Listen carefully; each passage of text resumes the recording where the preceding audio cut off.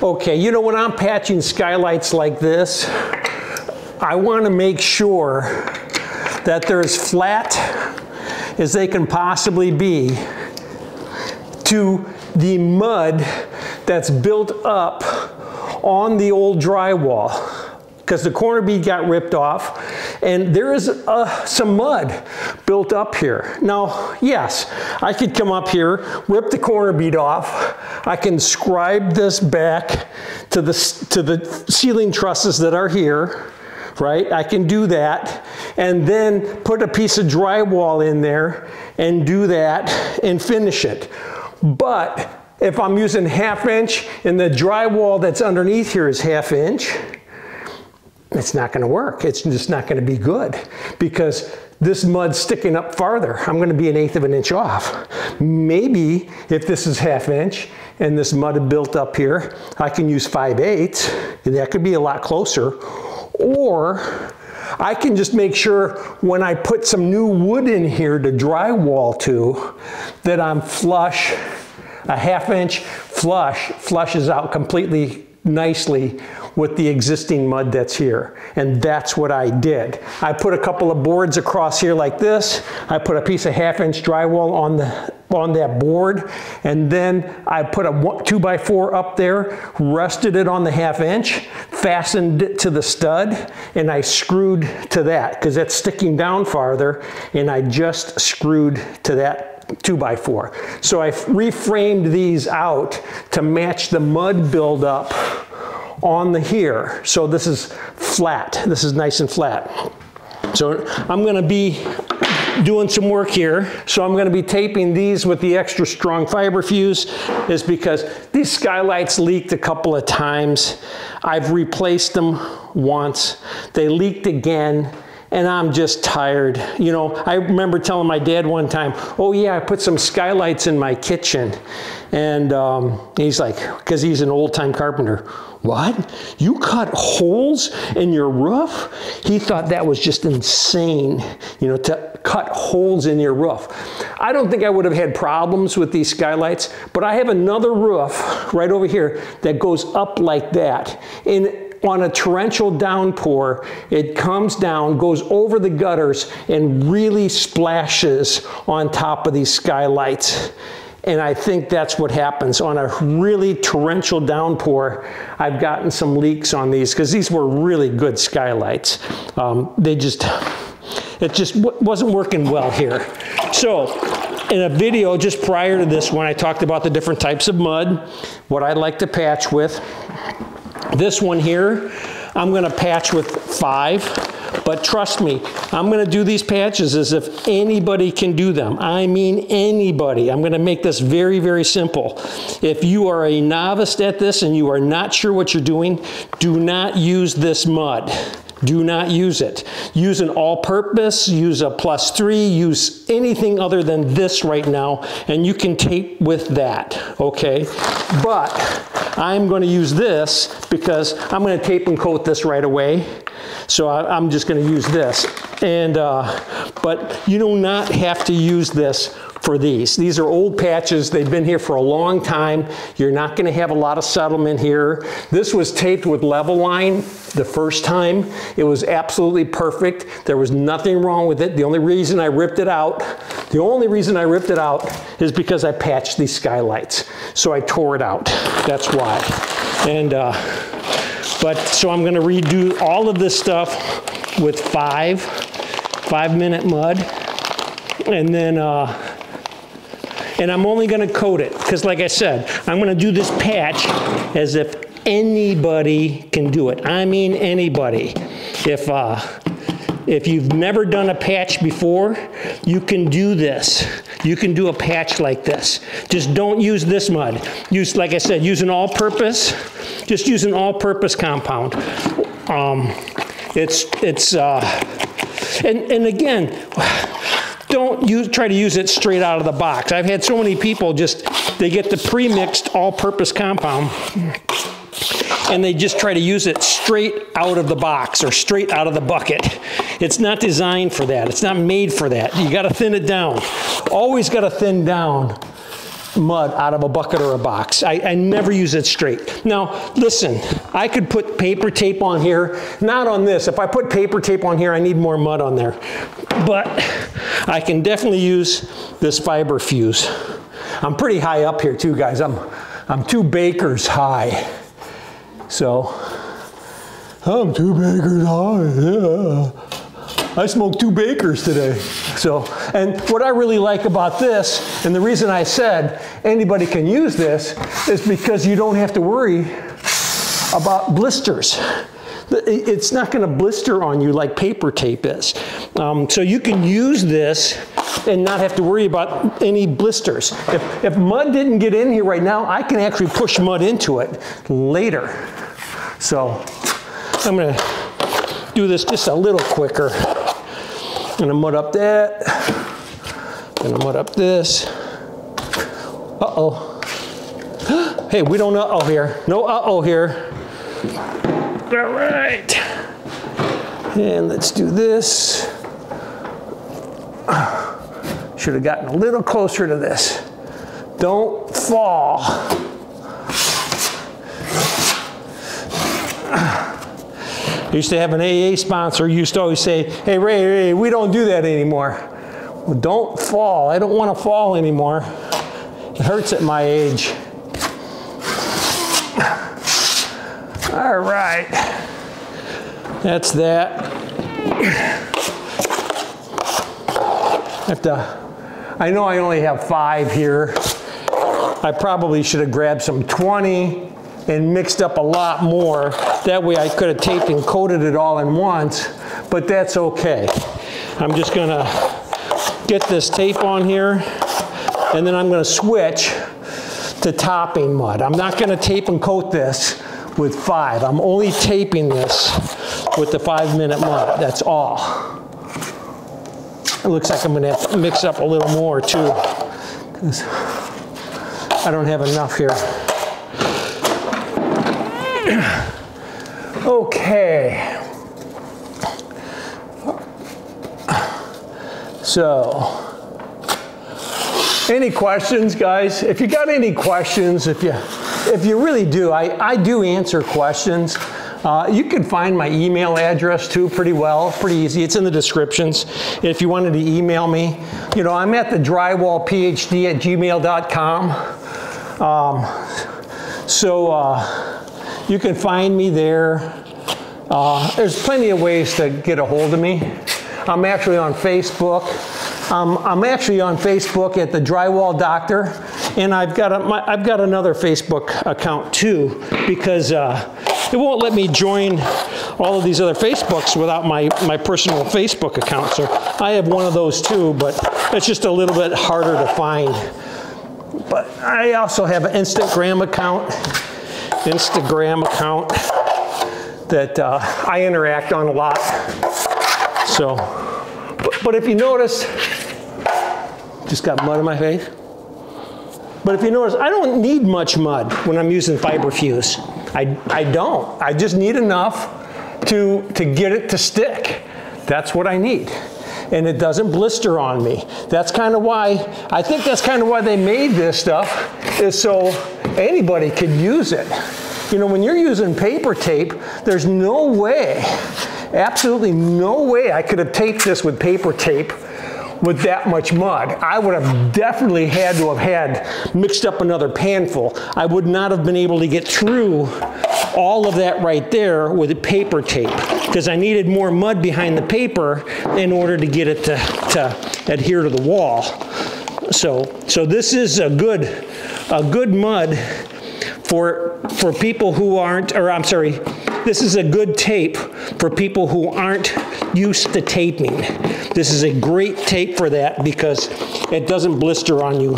And it does hold up. It holds up very well. Does it hold up as good as paper? Honestly, I don't know. And the reason I say that is because I've done patches like this well over 30 years ago. There's no problems with them, you know. And the thing is back then too, they didn't have this mud. I had to use the real Durabond, and I did that well over 30 years ago. And today I forgot my snips, and so you know what I'm going to do, guys? I'm going to tape this with paper tape. I've done that plenty of times too, and again, without a problem. 30 years ago, they didn't have level line. They didn't have no coat. They didn't have a lot of these things that they have today. Well, they might have. I don't know. I guess 40 years ago. 40 years ago. I guess I'm a lot older than I thought, ain't I? So I've been doing this for over 40 years. So 40 years ago, they didn't have a lot of this stuff, a lot of these products that we have today. And so we had to tape these angles. We had to do the stuff with just paper tape because that's all we had. So that's what I'm going to do here today. I'm just going to tape this with paper tape. And again, this is, since I'm doing paper tape, look at how much more mud I have to put on here. I mean, it's, I would have had to do this with level line too, but look at how much more mud I have to put on here. And with paper tape, I tape this differently. So actually, I'm kind of glad I'm using just paper tape here now, because I'd like to show you some other things maybe on this video. And now I need more mud. Mud, mud, mud, mud. Just a little. I don't need as much as I have here, so I'm going to get rid of some of this water.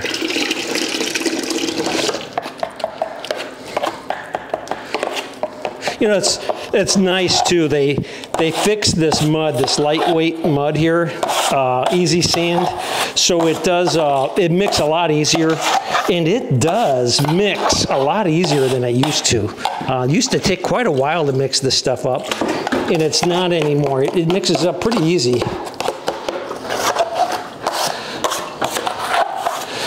Easy scaffolding, easy. Like I said, I'm 2 bakers high, and it's a little wobbly. I don't like to go 3 bakers high. Matter of fact, I really will not go 3 bakers high unless you have the stabilizer bars in it, because they do have stabilizer wheels that kind of go out and help stabilize the baker cart. I do have 3 baker carts, but I don't really make them 3 high just because of that. I'm just going to get rid of the rest of this paper. So put this up here, wipe it down. And also too, when I'm doing these off angles, I really want to make sure that I can reach from one end to the other. I really want to make sure I can do that. If I can't, I figure out a way. Ladders, planks, whatever I have to do to go from one end to the other. One end or the other, we're gonna find you. We're gonna get you, get you, get you, get you. One way or another. Okay. Oops, I didn't even see that coming down behind me. Oops, hey. We don't oops here. Stop oopsing here. Okay. Whoa. Wow, I cut that piece twice, and it's still short. All right. This stuff's starting to sit up on me a little bit, guys. It really is. Because I keep mixing up new mud without cleaning everything up. So I don't have 5 minutes anymore. Not sure how long I've been doing this video, but I'm assuming it's getting close to 5 minutes. So, and the level line is so much easier to do. That's why they made it. So it's so much easier to do and than what I'm doing right now. And I have to do things differently if I'm using tape too. I can't do like I do it with level line. I have to do things a lot differently. All right. You know what? There it is. It's taped. It's all taped out right now. That's pretty crooked up here, but it won't be when I'm done. And I got to get rid of this mud because this mud is it's setting up. So don't judge this book by its cover. I should have used 20, not 5. And I should have cleaned up in between. That way I would have had a little bit longer with this, because that's getting pretty hard. But I'm done with what I'm gonna do with right now. I'm gonna wash this stuff up, and then I'm going to coat this in, like I said, with topping. Just with topping. Ooh, this water's warm. That's gonna set up a little quicker then, since this is warm water. So I'll be right back. You saw me tape all of this with some Durbond 5. Now I'm gonna coat it right away. I mixed up some mud. Again, like I said, you never use it straight out of the box. So I thinned it down somewhat. I don't need this anymore. Let's put that there. Now, because I did this with paper tape, there is a way to coat this. There is a way to coat this. And the thing about it is which side was done first.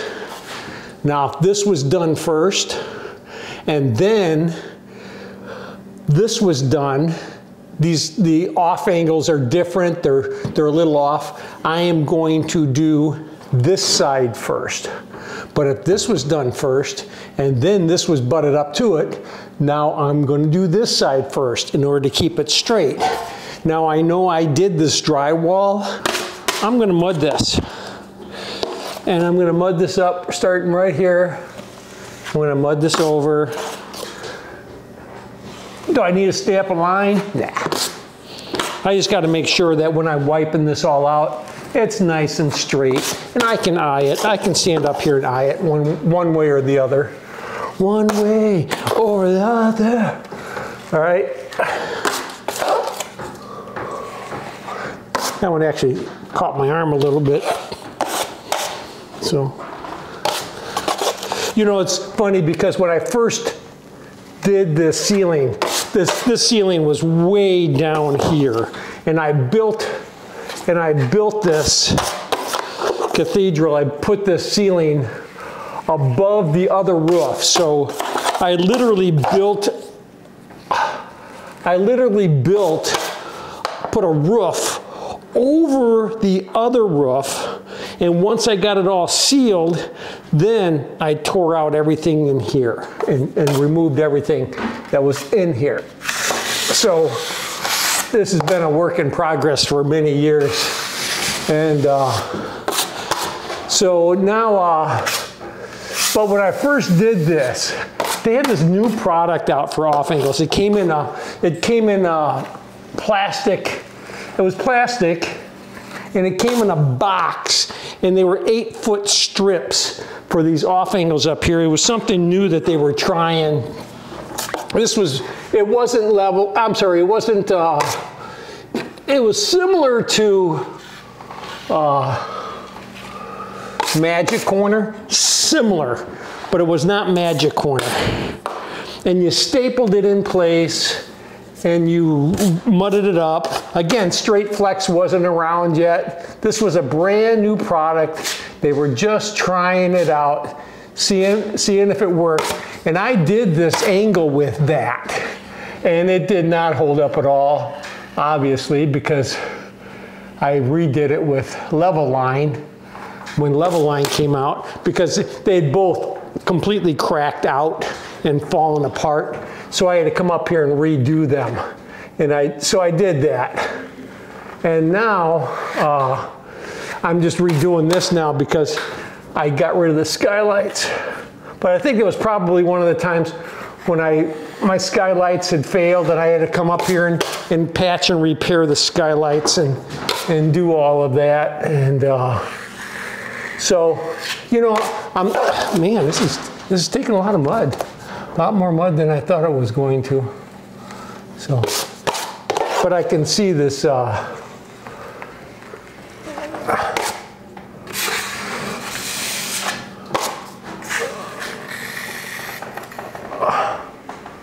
because I've got all the patching, patch. It's not working as well as if this was just a straight piece. All right, so if you wanted to stop there, stop there. Don't bother getting rid of all this mud. You can scrape that off after it's dry, but I don't want to have to do that. So I'm actually going to come in here and I'm just going to pick that stuff off, you know, while it's a little wet, so I don't have to mess with it when it's dry. And I'm going to let this dry fully and completely before I coat the other side. I'm not going to coat this side. Okay, I'm just going to coat this one side. That's all I'm going to do. But I thought, you know what, let's just take care of this and get some of this stuff off of here. That looks good.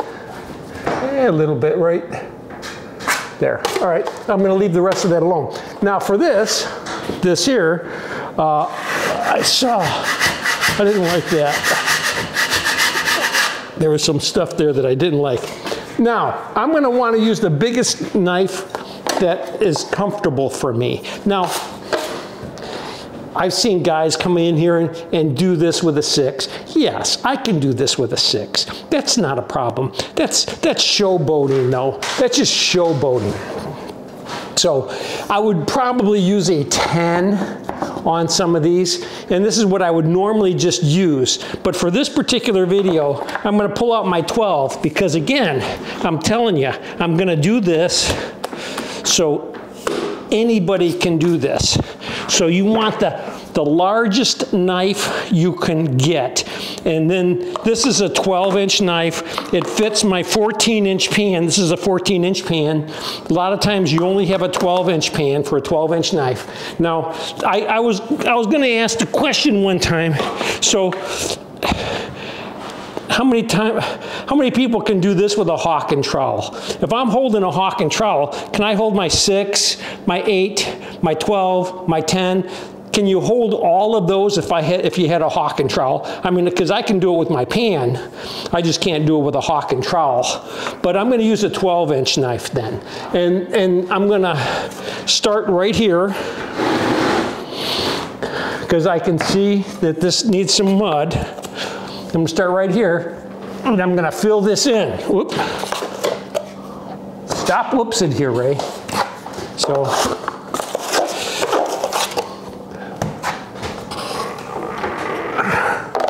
like that. And this one here, it's actually this one here is pretty level. So I am going to do that, but I don't need I actually don't need those 2 knives, so I'm going to set them down. And this is going to take quite a bit of mud. It really is. This is not going to be a tight skim coat. I'm going to be using quite a bit of mud here. So I'm going to fill this all in, split this all out the best I can with as much mud as I get on there, and keep it, you know, keep it as flat as you can. Don't sit there and try to, this is not taking mud. Gotta make sure that mud gets in there. And I'm going to come out all the way over to here too.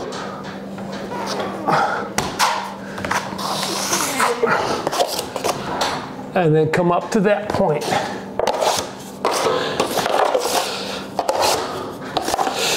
But you want to keep it as flat as you can.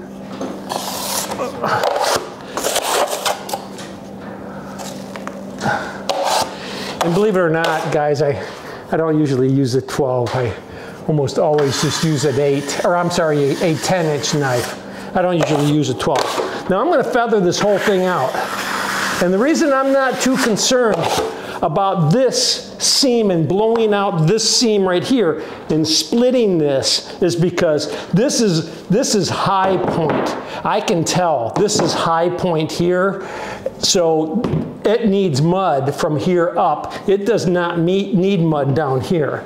But so I do know that that's high point. And now I'm going to hold my knife just nice and flat, and I'm going to try to get it as flat as possible. Don't overdo this, guys. You do not have to overdo this. You can put on 4 coats if you have to. Just keep it flat, right? I could stop right there and walk away. I really could, and let it dry. Walk away, let it dry. I'm not going to because I'm a little heavy up here, right? So I'm gonna wipe this down, but I'm not even gonna use that. I'm gonna use my 6, and I'm going to wipe this down right here, and I'm gonna take out that 1 lap mark right there. Now I'm gonna walk away, let it dry. I don't care about these blowholes. Leave them alone. Let them sit. You know, if I really wanted to take the time and add mud and wipe this down, I can do that. But as soon as this is dry, I can fill those in. I can put a 2nd coat on this, and I can skim this out without a problem. So walk away, let it dry. Now let's do the other one.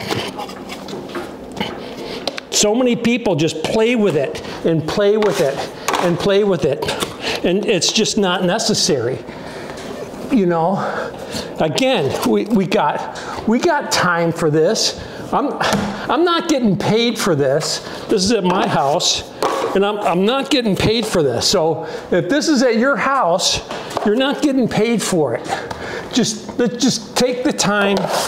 Wow, this is dripping a lot. Dripping a lot more than I usually do. So just take your time, get it full.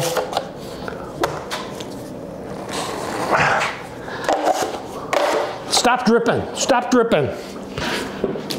I see this, I made this mud a little thicker, but it's thinner at the bottom. This is much thinner at the bottom. So this mud is a little bit thinner than I really want to use it, but it'll work.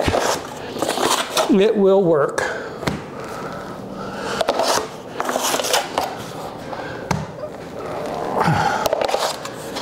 Let's see here.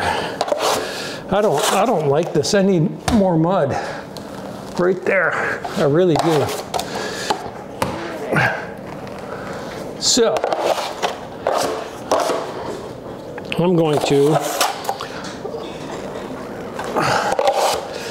feather this edge so I get more mud here.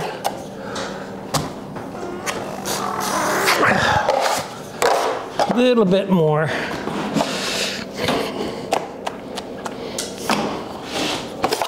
And then I'll wipe it out. Feather this edge down.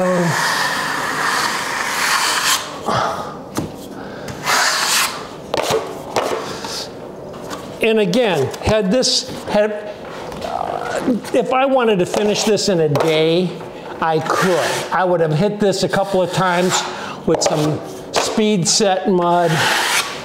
I would have hit this a couple of times with some speed set mud. I would have skimmed it out tight with topping, and I would have finished this in a day. I got these holidays right here, but I think I got them filled in now. So now, again, I'm gonna grab my knife, keep it flat, and just work it up. Keep it flat, work it up. Oop. Let's get a little bit more there. Work it up, all right? Keep it flat, work it up. Don't worry about these lines yet, just don't. And then work it up. Okay, now if I want to take care of these lines, I can take my 6 and I can just take those lines out if I want.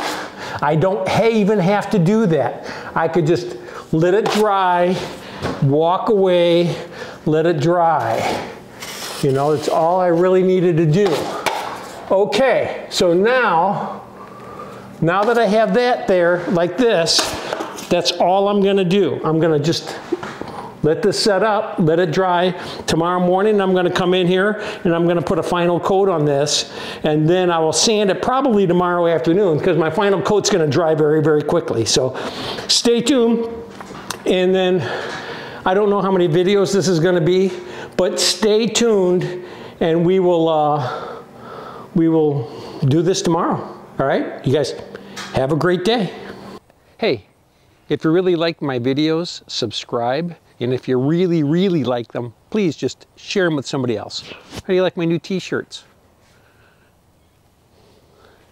And you know, you also might want to check out these other videos that are playing right down here right now. So just click on them. All right? Subscribe. Have a great day.